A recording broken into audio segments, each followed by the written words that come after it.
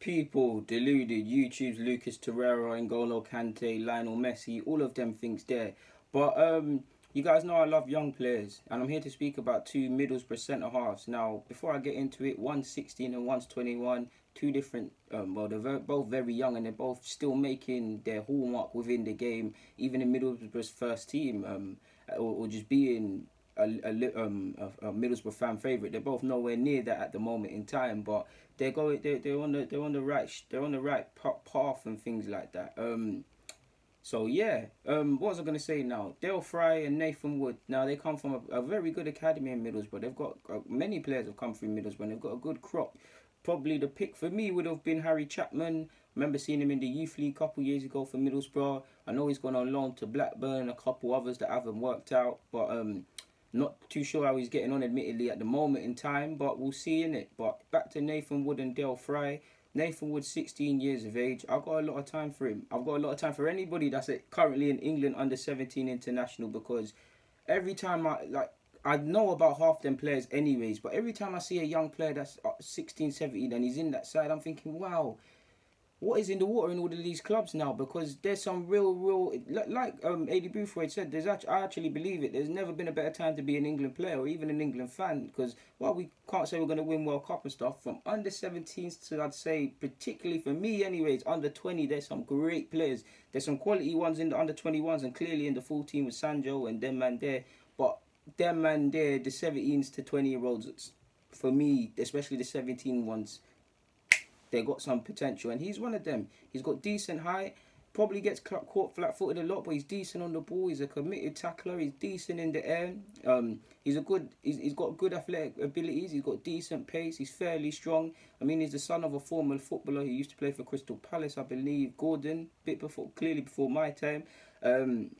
So yeah, he's a good player, and he's made his debut, I believe, for Middlesbrough. He's not in the lineup like that or anything like that, so he still needs to improve and things like that. But maybe a club goes for him, because yeah, like, this is how it goes, and he looks like one that could eventually play Premier League level. I'm not here to say he can be this, he can be the next Tony Adams and Cannavaro mixed together with a hint of Puyo. I'm not here to do that, but he looks like a good player. And Dael Fry, now, arguably, well, clearly you know more currently about Dael Fry than you would Nathan Wood, because he's a bit ahead. He's had a tough time trying to make it into the first team at Middlesbrough, but this season it seems to be happening for the lad. He went to Rotherham, it didn't work out well for him, to be honest with you. But what I like about him, and I can't understand how he's not in the Premier League, like when I look at clubs like Burnley and Brighton, how have you not taken a chance on him, or even bigger?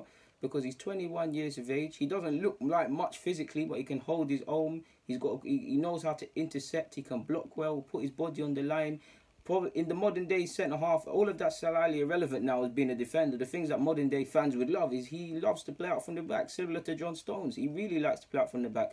If you see him anytime for England's under 21s, he's doing exactly that. He can bring it out from the back. He's got a decent passing range. Like I said, he's not afraid to gallop forward with it and try and be like Rio Ferdinand. He's not afraid. He can play in two. He can play with a partner at centre half. He's played in the three at the back formation before. He's a good reader of the game, in my opinion. That doesn't mean he's perfect. If you go and look at, I don't know if it was this season or last season, but the playing out from the back, you need to have balance and be concentrated. He made a horrendous mistake against Norwich, and I'm pretty sure there's a couple others. But he is a good player.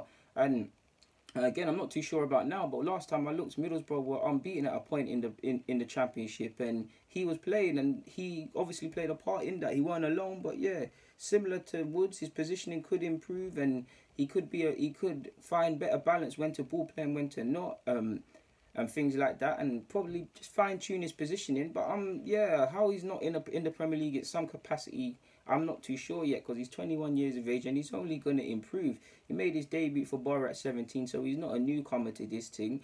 He's obviously under 17s, I believe, 2014 European Championship winner with England. So the pedigree's there. I believe both of them could be good players.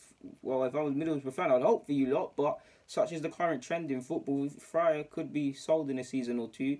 Wood's still got time to develop and things like that. Hopefully they both go on to become full Premier League Championship good level players, in my opinion. Well, you know what I mean anyways. But yeah, credit to Borough for producing these players, man. And I've always thought how Dael Fry, even despite his lack of appearances, generally speaking, excluding this year for Borough, hasn't made the move up. Because, yeah, there's definitely worse centre halves than him in the Premier League. But for now, anyways, guys, DG, I'm out, man. Thank you for watching.